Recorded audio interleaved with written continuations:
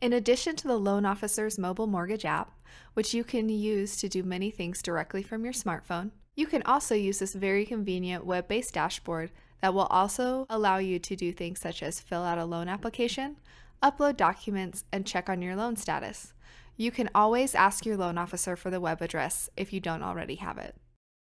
Getting started, if you already have a user profile with a password, even if this is your first time using the web portal, you can choose the login option.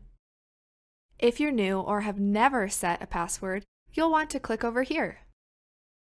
You will be asked for your email address. If we already have a user profile with the same email address, our system will take you through a brief verification process and then will help you set up or reset your password. If the email you provide is not one we already have in our system, no problem. We will have you provide a few more details about yourself, choose a password, and get your account created all in one page. Either way, once you're in, you will see a checklist of items that your loan officer will need from you, and as your loan goes through the different stages, you can keep track of its progress.